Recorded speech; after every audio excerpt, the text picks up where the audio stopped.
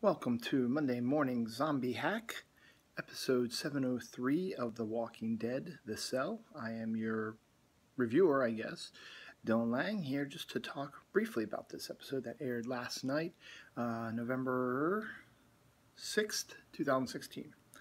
Some highlights. First of all, spoiler warning, we will be getting into spoilers. Nobody died, though, nobody important died first and foremost, but we learn a little bit what's going on with Daryl. America learns a brand new song to despise and hate forever, and even some people thought it was kind of cool. And we get a little bit more look into Dwight and the Saviors. So, without further ado, here we go. The episode starts with a montage to a peppy song. And it focuses on Dwight as he's going about his day in the Savior compound, doing jobs, finding people who are skimming or stealing stuff and venting out justice, making sandwiches, kneeling to Negan, all to a peppy, poppy, hippie song. Not the song that everybody hated. It was a totally different song. But it was just a skip to my Lou type of song and all around. And then the final shot of the montage is Dwight making a sandwich with dog food, and then the next shot is a door opens up, and there's naked, dirty Daryl in a jail cell, and the sandwich is thrown to him, and he's eaten, and the door closes. So obviously, Daryl is a prisoner of war. This episode was written by Angela Kang, and it's not one of the better ones of the season, but it's an important one to have that details what the Saviors are up to and gives us a little more insight into Dwight and what's going on with Daryl. So after that, we start hearing another peppy, poppy song. This one is a song called Easy Street. I forget who sings it. They mentioned it on Talking Dead, and I'm sure you can find it online somewhere. But we hear it's playing extraordinarily loud, and we focus on Daryl in a jail cell, and then it stops, and the door opens, and Dwight throws him food again, and then closes the door again, and then walks away, and then the music starts up again. And then we keep a bunch of these things back and forth. Eventually, Dwight throws him a blanket to curl up in to keep warm, and also eventually gets him to wear a raggedy clothes with the letter A on it. And he goes to the doctor and gets checked out by the doctor, his bullet wound that Dwight gave him. And we also see, what's her name? Tracy, the woman from last season who was with Dwight when they first encountered Daryl. Turns out that it was his wife, Dwight's wife, and she now is Negan's wife. And there's a pregnancy test in the doctor's office when she's leaving, and she's not pregnant. So obviously things are still a little awkward with that. We find out a little bit more about that history in a little bit. And so basically then Dwight, Negan talks to him a little bit. Dwight shows him around the Savior compound, and we're just basically learning what's going on to Daryl. He's basically a prisoner of war. They're trying to break him by using the music as torture and not feeding him dog food. Though I didn't see any water getting passed to him during this time, so I don't know if he does have any water. That's probably one thing you probably want to give your prisoners. Want to keep them alive, because we learned that basically they're trying to break Daryl like they broke Rick, but they're doing it a different way because he's tougher. So they're doing the music torture where they play the music constantly, probably all hours of the day, and don't really give Daryl any protection. They have him in this potato sack outfit now, but for a while there he was naked and dirty. But we learn from Negan that he is trying to break Daryl. But it's been real tough. But Dwight's doing he gives Dwight a compliment.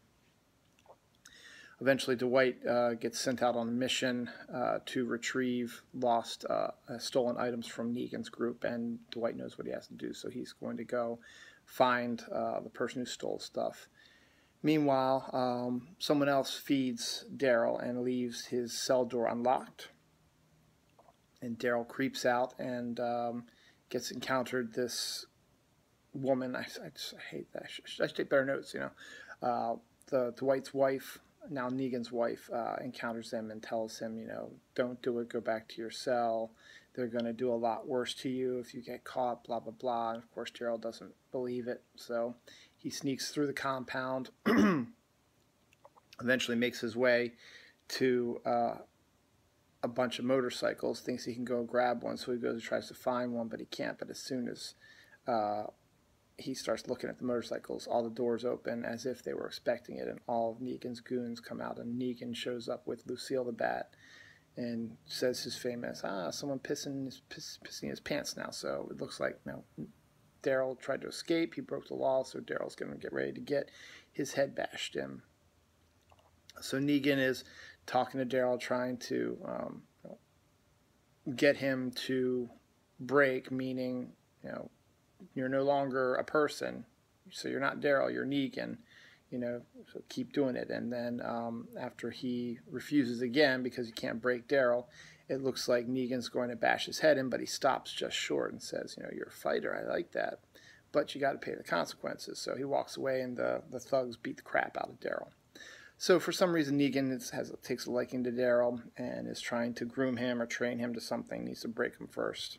And I guess maybe the point is he's trying to break one of Rick's right-hand men so that if they ever go back to Alexandria and Rick sees Daryl, Daryl will not want to go back to Rick. He'll want to stay with Negan, and that'll be another nail in Rick's coffin. So I think that's what he's probably doing there. Meanwhile, Dwight encounters Gordon, who is someone who was at the compound also. After being, Dwight gets involved in a battle with some shredded zombies, and looks like he gets injured. I don't think he's bitten, but he got injured, and eventually he comes upon Gordon and is threatening to kill him unless he comes back to the compound with him. And Gordon at this point is like, you know how it is. You used to be like us, and then everything changed, blah blah blah. You can do whatever you want. I wish you would kill me; it would make things better. And so Dwight has to pull out. Well, I could kill you, but then what I would do is all the people that you liked, I would put them up against the fence and have them get eaten and brutally eaten to death by the zombies and turned into zombies.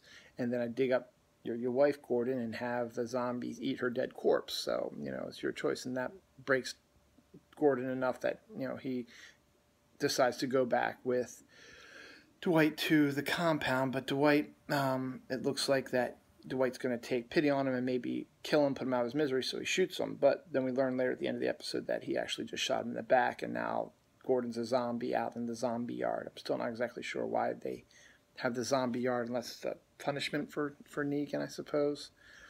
And then basically,